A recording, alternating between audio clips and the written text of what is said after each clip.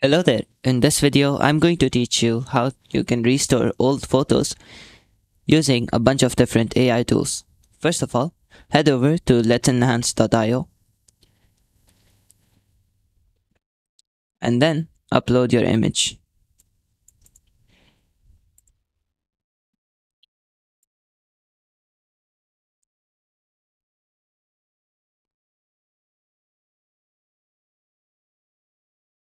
Upload the image that you want to use.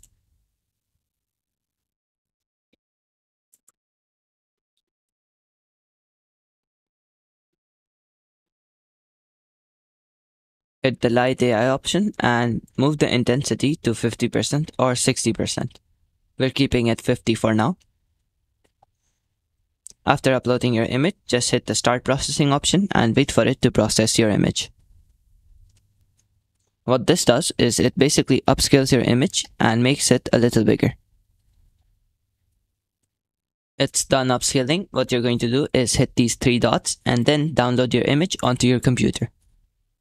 After that, head over to Face Photo Restorer and then hit the Restore Your Photos option.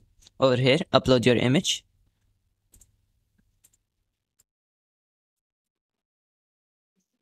And then wait for it to restore your image. Keep in mind you can only restore 5 generations per day.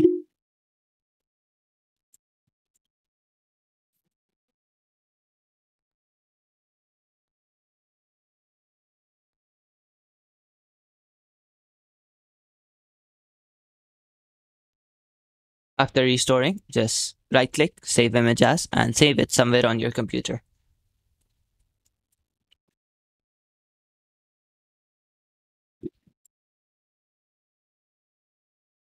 After saving, you're going to head over to Microsoft/Bring Old Photos Back to Life.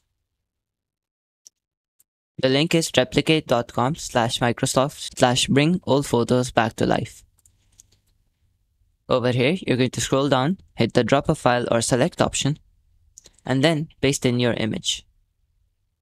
Keep in mind you have to paste in the image that you upscaled earlier for the best results.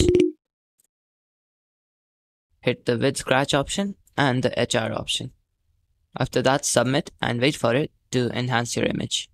Keep in mind it takes some time to make it a little better. What this AI does is that it basically removes these cracks and messed up lines on your images. It's done fixing our image and you can just see the difference it has made in the previous image and the output.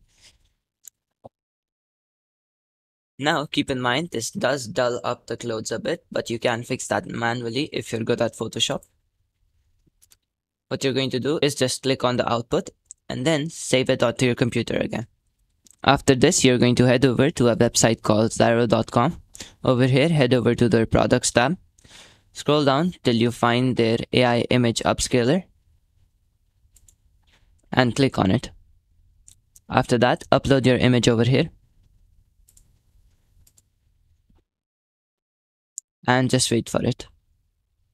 Since our image is too large, we cannot use it, but usually you can use this step before using let'senhance.io. That sums up the video. Thank you for watching and goodbye.